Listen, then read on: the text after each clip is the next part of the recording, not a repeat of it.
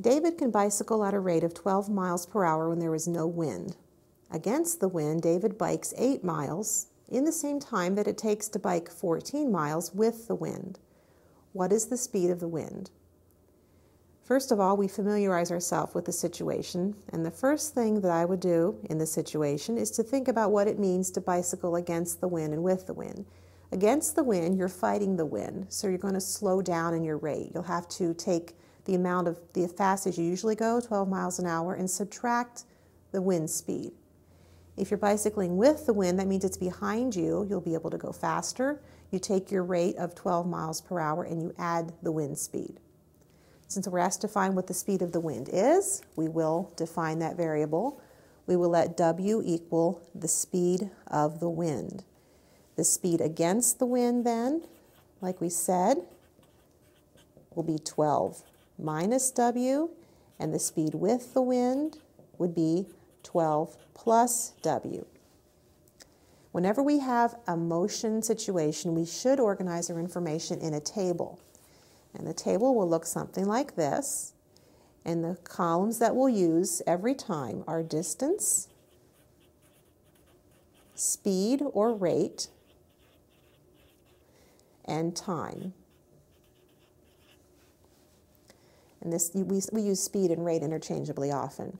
And then over here you can write the two distance situations. In this case, we're going against the wind and with the wind. And then we fill in everything that we know. I usually start by filling in the numbers that I know. Against the wind, it was 8 miles. With the wind, 14 miles. So the distances I fill in. The speeds we just worked with, we had 12 minus W for the speed or the rate against the wind, and 12 plus W for the speed or the rate with the wind.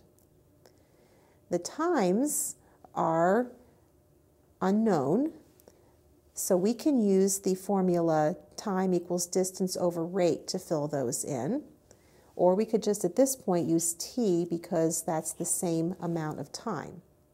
So in the translate step, we'll use the idea that time is distance divided by rate, and if we have when we go against the wind, the time would be the distance 8 divided by the rate or speed 12 minus W, and with the wind, the time would be the distance 14 divided by the rate 12 plus W, and we're told in the problem that those times are equal. So now we have an equation that we can solve. And we solve the equation. 8 divided by 12 minus W equals 14 divided by 12 plus W. Whenever we have a rational equation, we want to first clear the fractions, multiplying both sides of the equation by the least common multiple, which in this case is 12 minus W times 12 plus W. So we multiply this by 12 minus W times 12 plus W, and that multiplies the expression 8 divided by 12 minus W.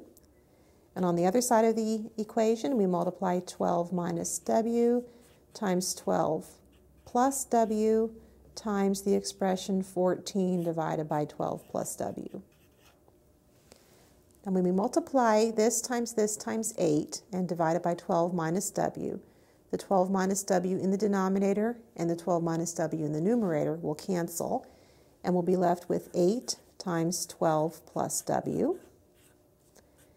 And when we multiply on this side, the 12 plus W in the numerator will cancel the 12 plus W in the denominator, and we'll be left with 14 times 12 minus W.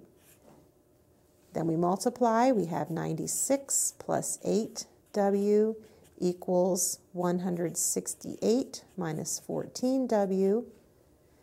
We add 14W to both sides and subtract 96 from both sides. We get 22W equals 72. Dividing both sides by 22, we get W equals 36 over 11. Or since we're dealing with speed, we might write that as 3 3/11. So to check, we need to check a wind speed of 3 and 3/11 miles per hour. Now to check this, you might want to use a calculator because we have a fraction here.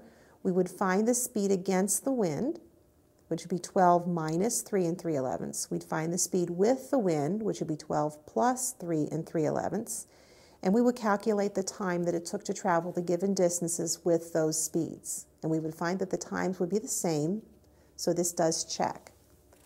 And so we state then that the speed of the wind is 3 and 3/11 miles per hour.